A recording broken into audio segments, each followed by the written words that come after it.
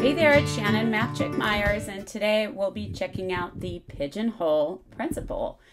This is created from the EP text, and I'm happy to have you joining me. The Pigeonhole Principle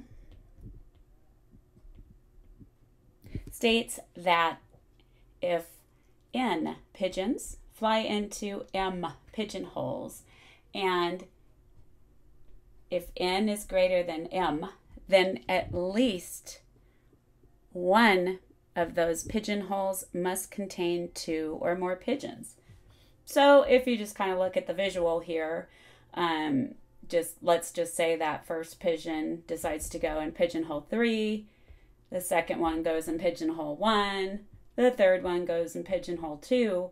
This fourth pigeon is going to have to share with somebody else, right? So what do we see about this? If we're thinking about functions from like your college algebra classes and stuff, you're thinking about a function that is not one-to-one, right? So it's a function because each pigeon goes to only one pigeonhole, but it's not one-to-one because 2 pigeons are sharing the same pigeonhole.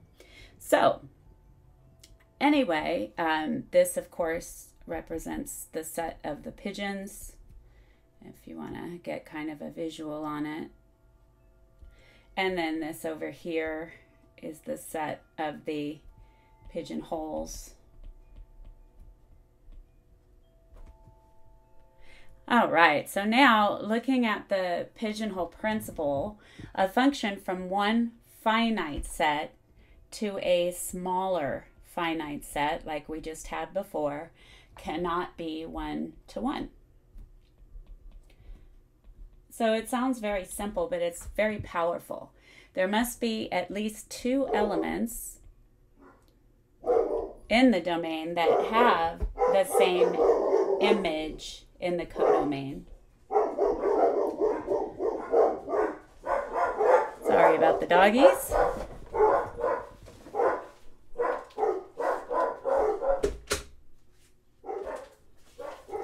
So let's look at the proof of this.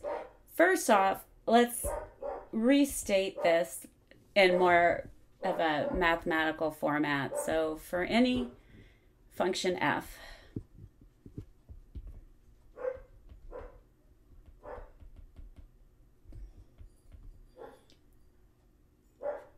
from a finite set,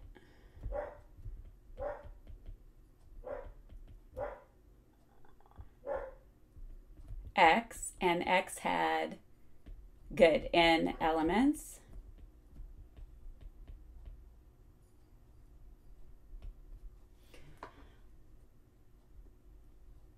to a finite set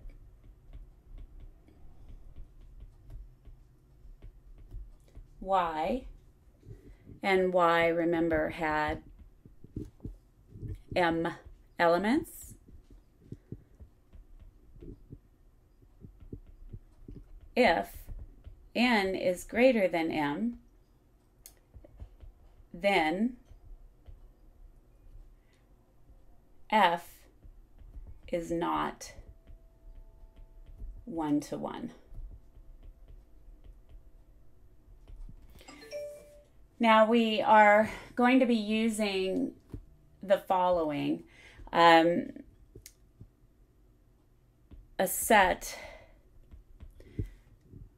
is called finite.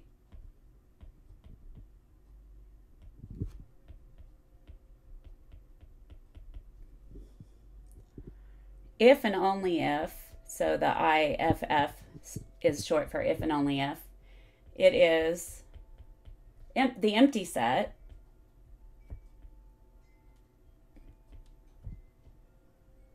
or there's a one-to-one correspondence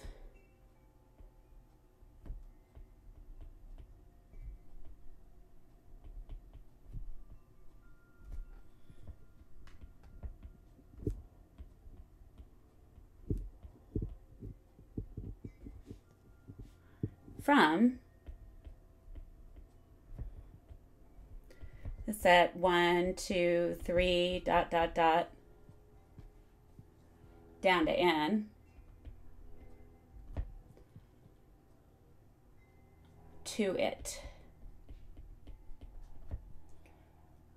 where n is an element of the positive integers. In the first case,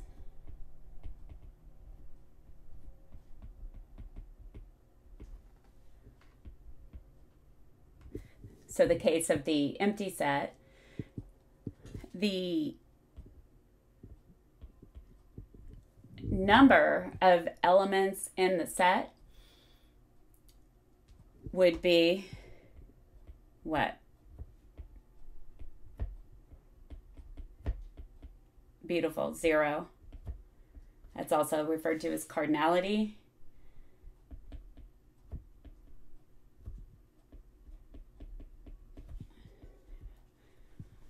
And in the second case,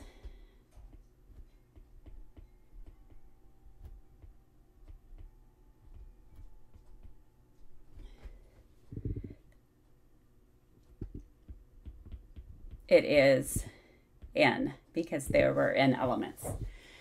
All right, so we'll be using that. So for this one, the proof is actually going to be starting down here. So let's suppose f is any function from a finite set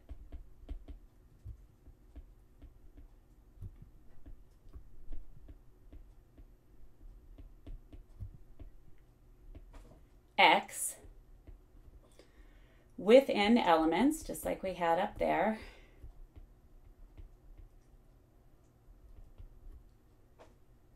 And the function is mapping it to a finite set y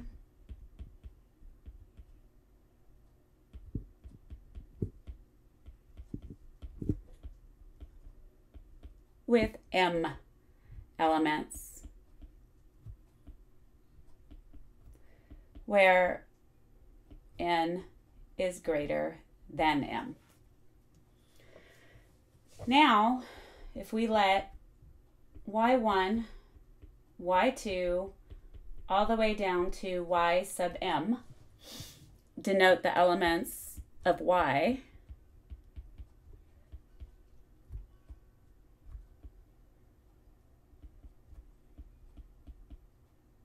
the set y,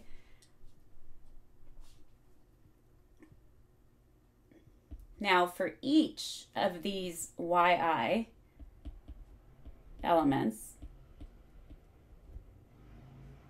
that belong to the set y,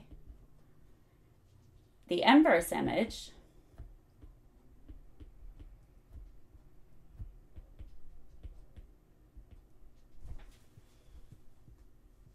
set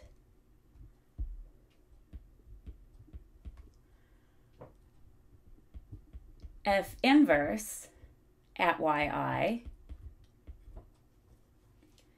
is equal to some x such that, or sorry, some x that belongs to the set x, such that f at x is equal to yi. So that's just looking at inverses, right?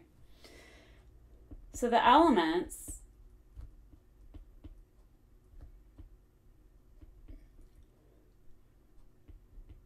of the inverse image set, or sets, sorry, for all the elements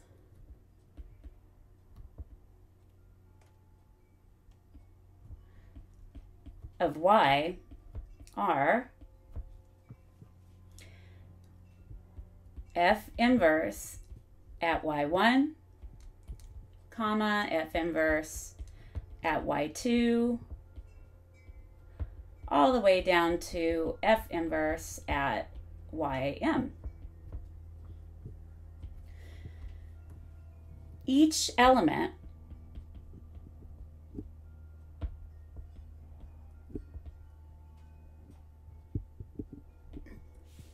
of X is mapped to some element of Y.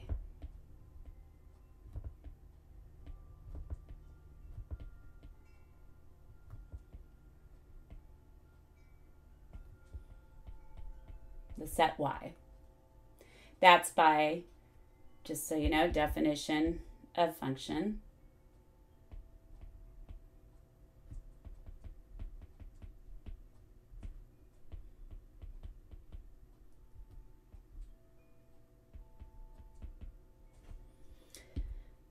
So,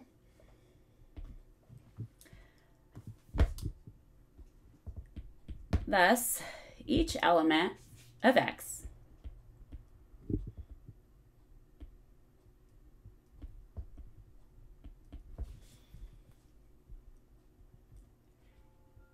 has to be an element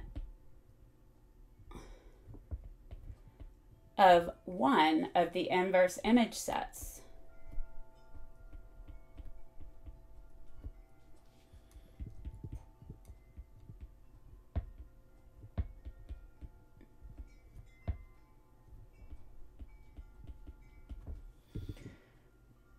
So if you think about it, therefore, the union of all these sets, all these inverse sets,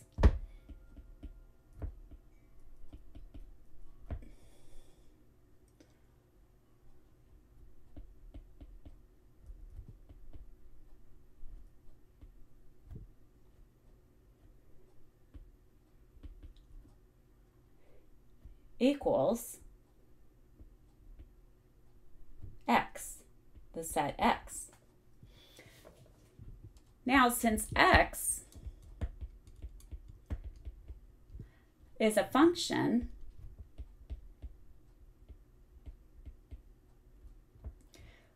what do we know? We know that none of the elements of X can be sent to more than one element of Y. All right, so each X goes to only one Y. But you could have different elements in the set of X going to the same Y. So, since X is a function, we'll say none of the elements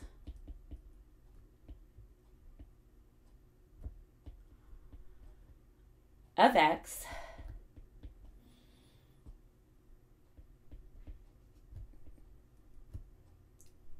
can be mapped or sent to more than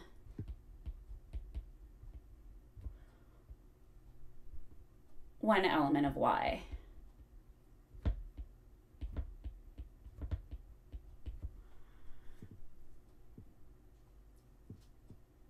So what does that tell us? It tells us that each element of X is an only one of the inverse image sets.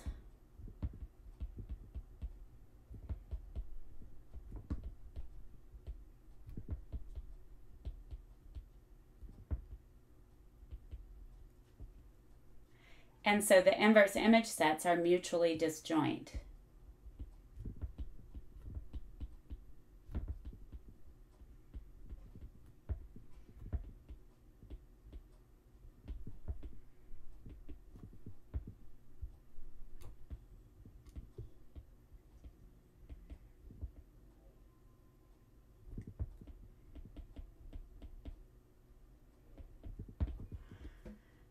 So we have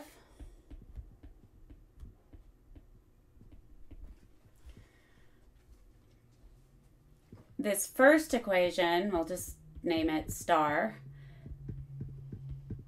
N of X is the number of elements in set X. That's going to equal to the sum of each of the elements that are in these inverse sets.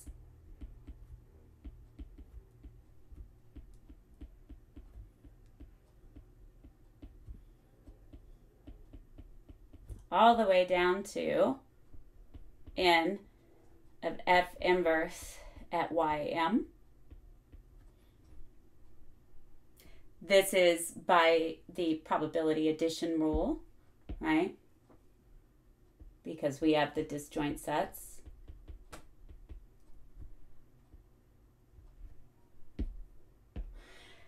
All right, so now suppose we'll be joining up this equation with something else momentarily. Suppose f it is 1 to 1. So we're going at this about in a contradiction, proof by contradiction, now that we've done the setup. Well, if f were 1 to 1, what would happen? Then each set f inverse at yi has at most one element, because the assumption is that f is 1 to 1, so therefore f inverse would have at most one element at each of the yi's. So the second equation, the number of elements in f inverse of y1 plus the number of elements in f inverse at y2 plus ... plus the number of elements in f inverse at ym is gonna have to be what? It'll have to be less than or equal to, because we said at most one element, right? So less than or equal to 1 plus 1 plus ... plus 1, because we have those m sets, right? M terms. This would be m terms, and that in turn equals m, correct? Now, what else do we know? We know that n is equal to the number of elements in the set X. And from that last one, we're saying has to be less than or equal to m, which is equal to the number of elements in the set Y.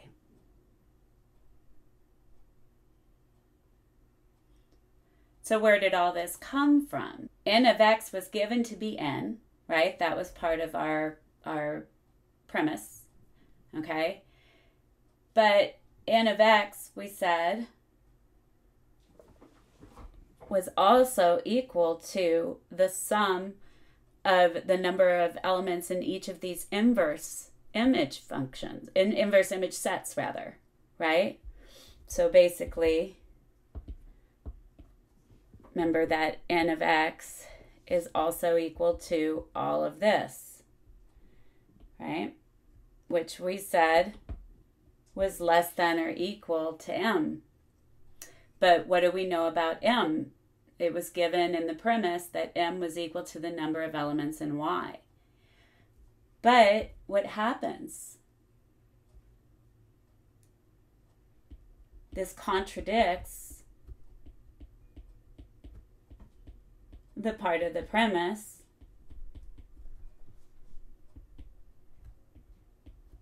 that N is greater than M. Therefore, F is not 1-to-1, and that's what we wanted to show. So we're done. Cool, huh? All right. So now let's look at how we would use this. And so first example, if 20 cards are drawn from a standard 52 card deck, must at least 2 be of the same denomination. So if you're not familiar with a playing deck or card deck, it's got 4 suits, diamonds, hearts, spades, and clubs, and it's got denominations that go from 2 to an ace. So 2, 3, 4, 5, 6, 7, 8, 9, 10, Jack, Queen, King, Ace. So there are 13 denomination cards. And this question is asking, hey, if 20 cards are drawn from a standard 52 card deck, must at least 2 be of the same denomination? So let's check it out. So if we think of, let's just denote each card as C sub I, right? So the pigeons are the cards, right? So these are the pigeons. And so so if we have card 1, card 2, card 3, card 4, card 5, card 6, 7, card 8, card 9, card 10, card 11, card 12, card 13, all the way down to card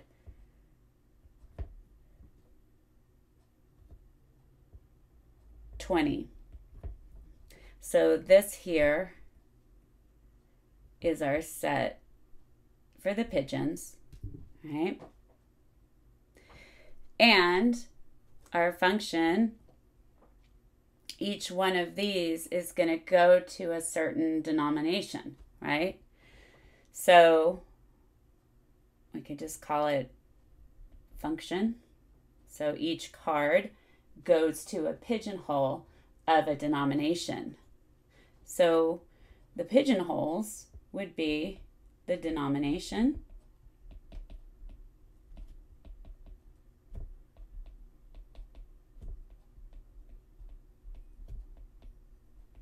and we had said that there were 13 of them. If we start with 2, 3, 4, 5, 6, 7, 8, 9, 10, 11, 12. Whoops, sorry. I'll name these. It was 10, Jack, Queen, King, Ace. Those are all the denomination sets. So if we took a look, let's just say, you're going through, and let's just say card 1 was denomination 3, card 2 might have been denomination 2, this one maybe could be an ace, and you just kind of go through. And it is true that one of these could have been picked already, it doesn't mean that you're going to have to go this many times. But here, if you just kind of see, I'm mapping each of these to a separate denomination, and there's no particular order in this. And then on our 13th card, right, you have to, on the 13th, you have to start going to something else, right? Because it's going to have to repeat. So once you draw 13 cards, at least one of them is going to have to repeat. So say that you have your C14 here. C14 is even if the first 13 by some miracle went to a different denomination, that 14th card would have to repeat. Let's just say it was also an ace. And so our conclusion would be yes,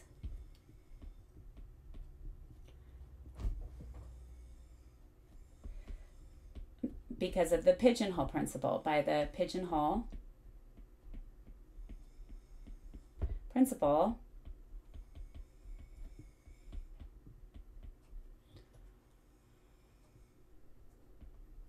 F is not 1 to 1.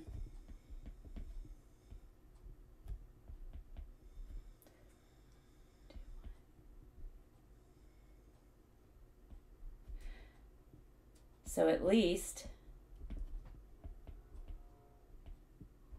2 cards will be of the same denomination.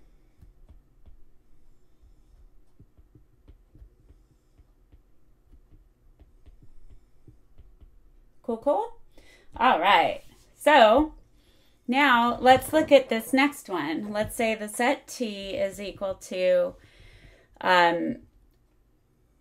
the set 1, 2, 3, 4, 5, 6, 7, 8, 9. And suppose 6 integers are chosen from T. Must there be 2 integers whose sum is 11? Oh, sorry, folks. I've got a typo on this one. I think I fixed it on your handout. But we're going to add comma 10. So we've got 1, 2, 3, 4, 5, 6, 7, 8, 9, and 10 are part of the set T. We're picking 6 integers from T. And we want to see, must there be 2 integers whose sum is 11 and why? So the pigeons would be the integers selected from T, whatever they are.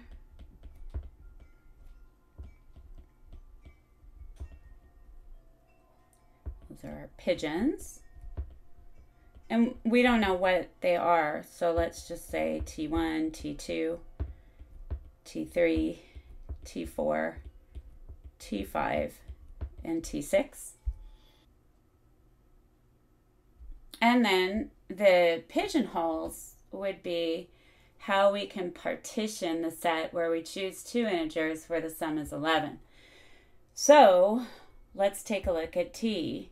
If we partitioned T and looked at the set of the partitions that we could do a partition of, well, instead of making it look so complicated, let's just think of the different ways we could get a sum of 11. So if we chose 1 and 10, would you agree that 1 and 10 have a sum of 11? And going there, we've got, let's try 2 and 9, 3 and 8, 4 and 7. Any other ways? 5 and 6. So there are 5 different ways we can get a sum of 11 without going back and, repicking them.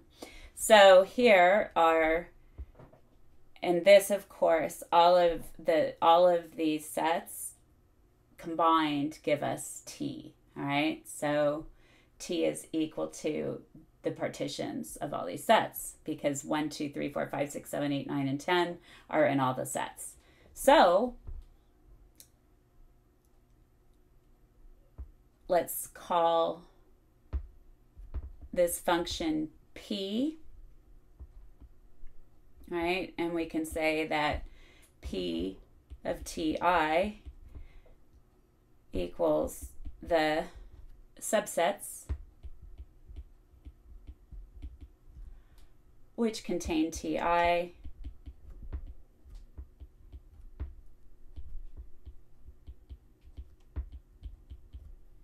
and these subsets we'll just list out. So we had 1 and 10, 2 and 9, 3 and 8, 4 and 7, 5 and 6. And these are the 5 subsets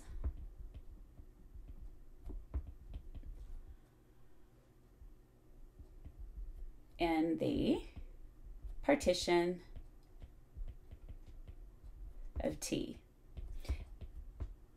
Pigeonholes. All right. If you take a look at this one, there are more pigeons than pigeonholes, right? We have more pigeons than pigeonholes. So, yes.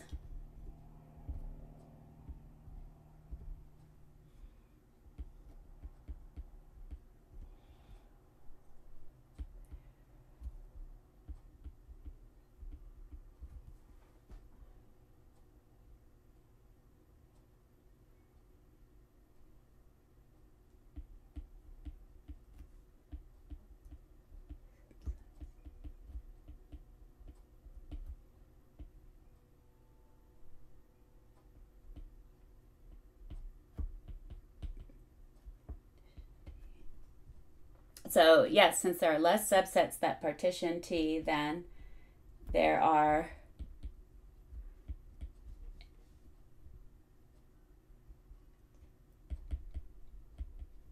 integers in the domain.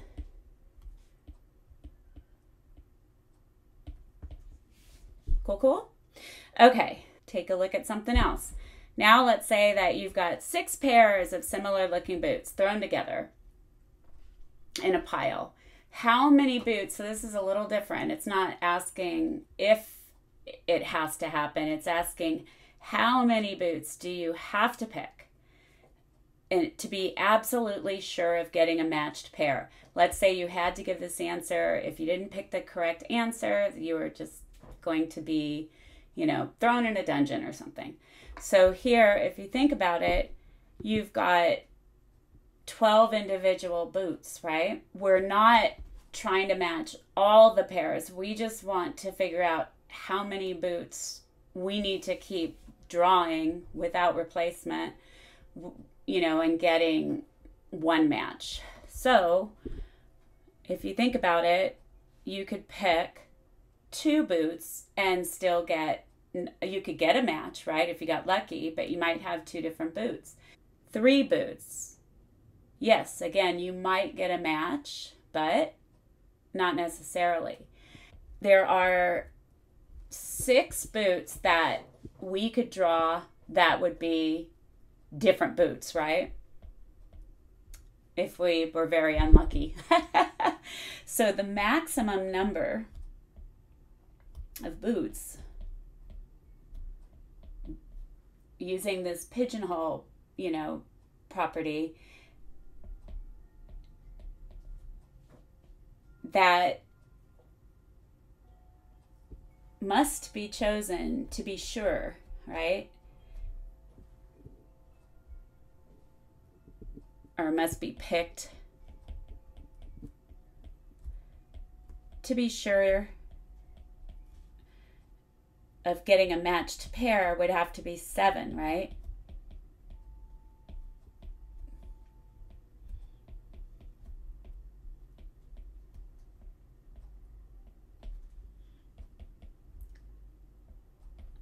Because if you were unlucky enough to pick 6 that were all different boots, since we started with 6 pairs of boots, once you got to that 7th boot, it would have to match one of them. Okay? So that was easy enough. It's so easy it's hard, right? All right. So now decimals, right? So if you think about repeating, so if you recall, a rational number is a number that can be written in integer over integer form.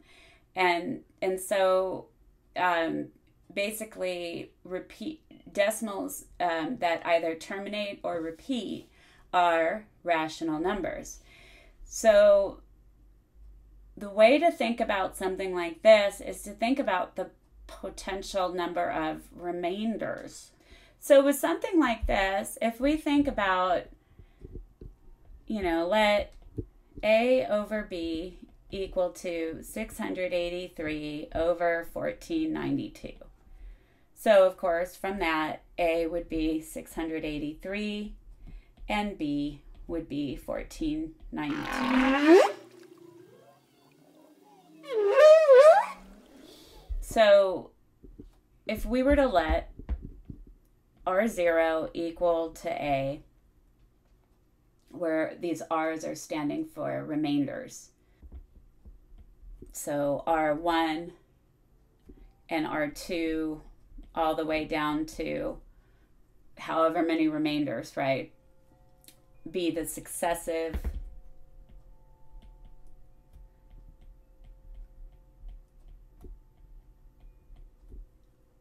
remainders obtained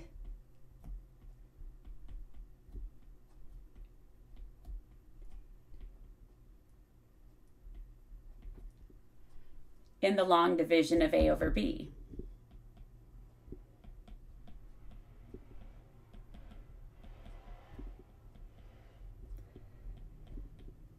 Now, we know from the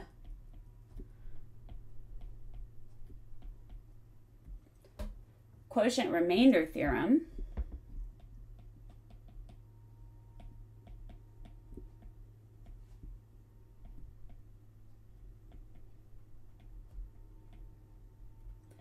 that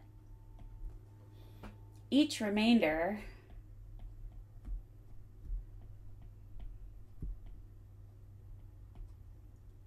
must be between 0, so if you get a remainder of 0, it terminates,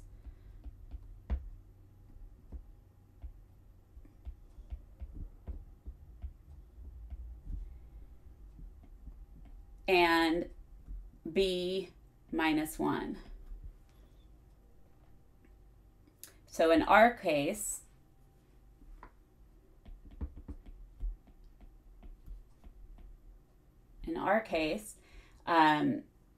each remainder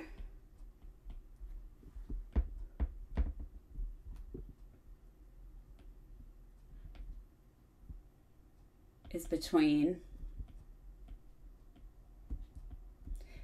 0 and, whoops, sorry, this is 1493. So B minus 1, therefore, would be 1492. So 1492 is the maximum length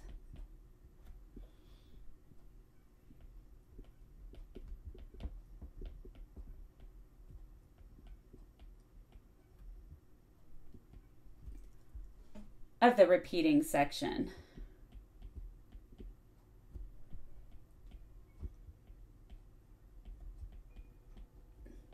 Now that doesn't tell us what the repeating section is, of course. So if you think about, say, 1/3, right?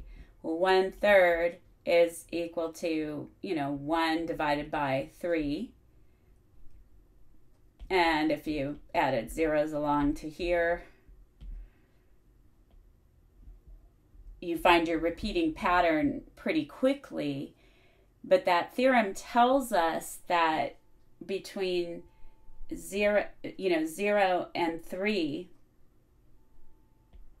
or 0 and 3 minus 1, which is 2, is what each remainder would be between.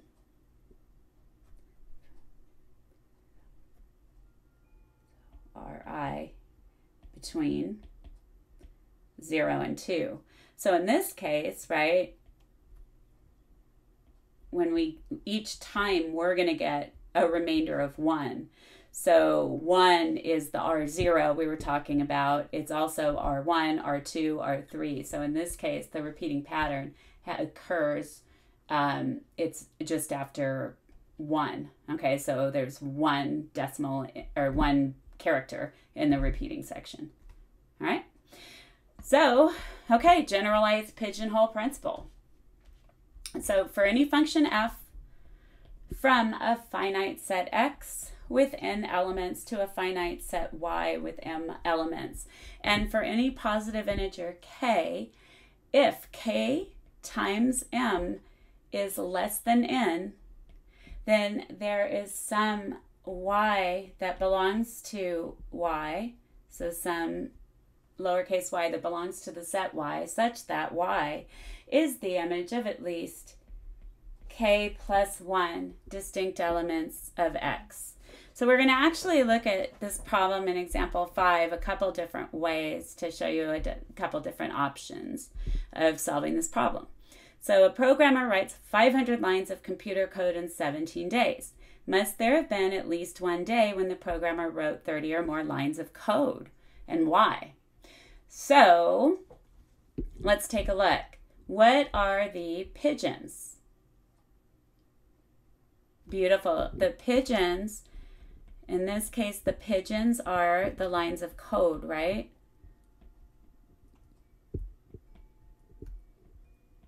And there's 500 lines.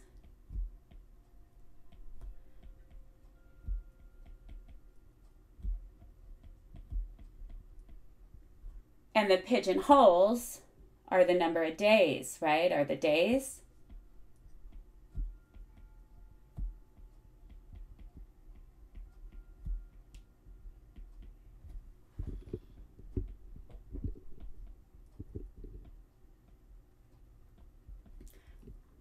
So what do we look at? It's saying here, is there a day when the programmer had to write 30 or more lines of code, right? 30 or more lines of code.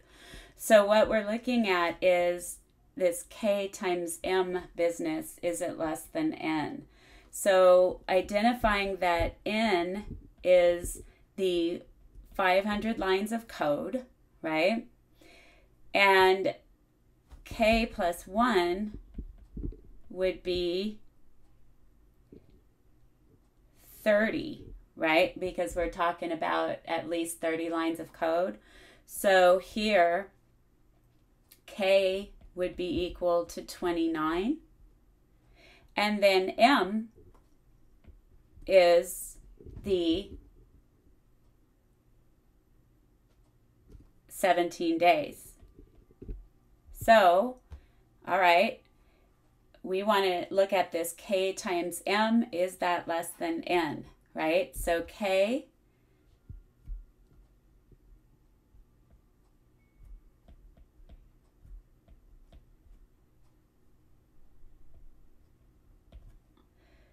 so plugging in 29 for k and then 17 for m, and then finding out, is this less than n, which was 500?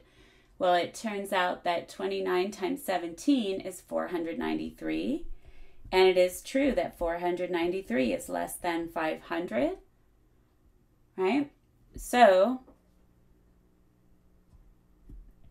the generalized pigeonhole principle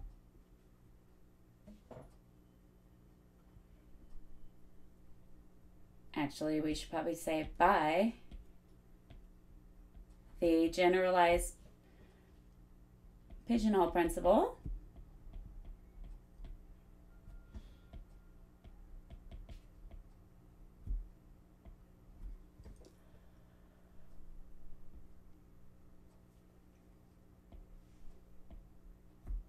there was at least one day when the programmer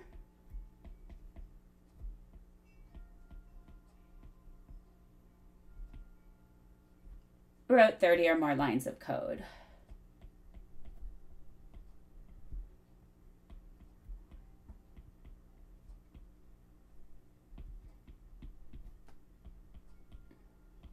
Cool, cool? Okay, so now sometimes you might want to look at, say, the contrapositive form and take a look at a different way to solve the problem. So for any function f from a finite set x with n elements to a finite set y with m elements, and for any positive integer k, if for each y, which is an element of y, f inverse at y has at most k elements, then the set x has at most k times m elements. In other words, n would have to be less than or equal to k times m. So, same problem. What we would do is we would suppose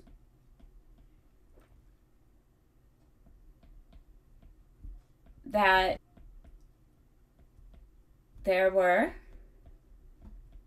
no days in which 30 or more lines of code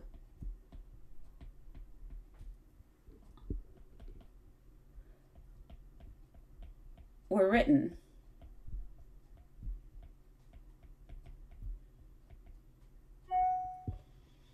So then at most,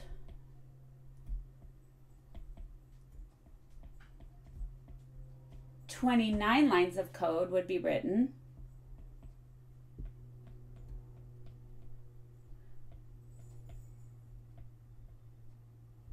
on any one day," right?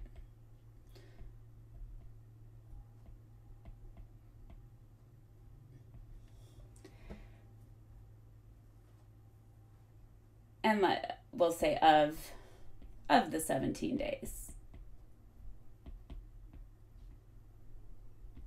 So this would imply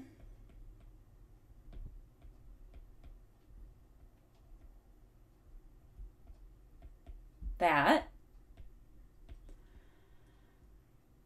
the total number of lines of code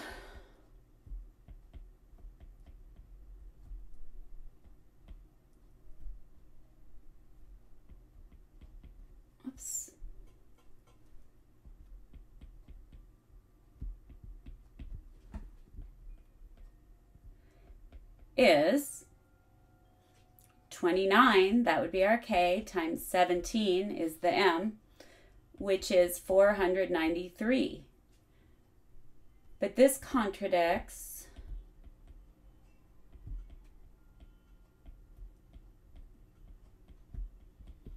the fact that there's 500 lines of code.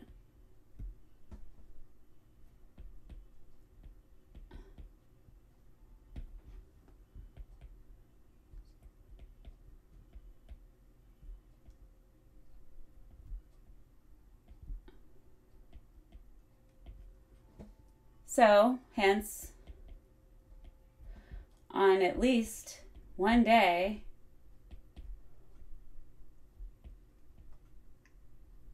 "30 or more lines of code